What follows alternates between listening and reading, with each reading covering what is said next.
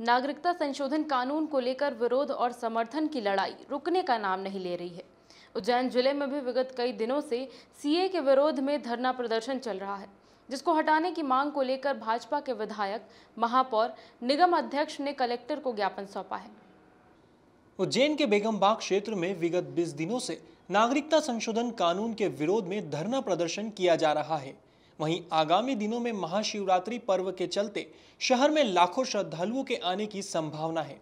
ऐसे में मंदिर जाने वाले मार्ग पर धरना स्थल होने से श्रद्धालुओं को होने वाली परेशानी का हवाला देते हुए भाजपा के नेताओं ने कलेक्टर को ज्ञापन सौंपा और वर्ग विशेष के लोगों को हटाने की बात कही।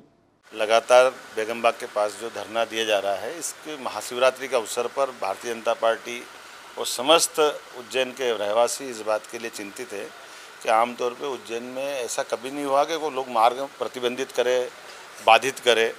और प्रशासन से हम आज चर्चा करने आए, एसपी कलेक्टर से हमने सबने, महापौर जी, सभापति जी, हमारे नगर जिला अध्यक्ष, महामंत्री, पूर्व जिला अध्यक्ष, सबने मिलकर के निर्णय किया है कि ये ज़्यादा अच्छा होगा कि आप संवाद करके ये जो चक्का जाम है उसको हटा लें।